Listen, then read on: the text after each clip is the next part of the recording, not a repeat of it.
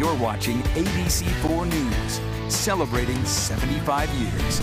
Thanks for staying with us. Turning now to controversy in Utah's Cottonwood Canyons. Dozens of members of the public rallying against a draft of a Wasatch transportation plan that could push plans for a gondola in Little Cottonwood forward.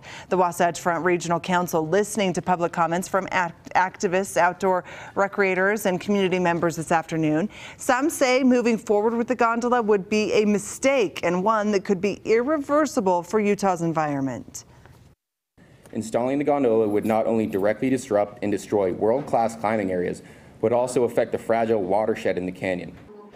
In the meeting, the council made clear, including UDOT's recommendations for transportation like the gondola does not mean there are plans to fund it. The draft is available for more public comment starting tomorrow at wfrc.org/public comment.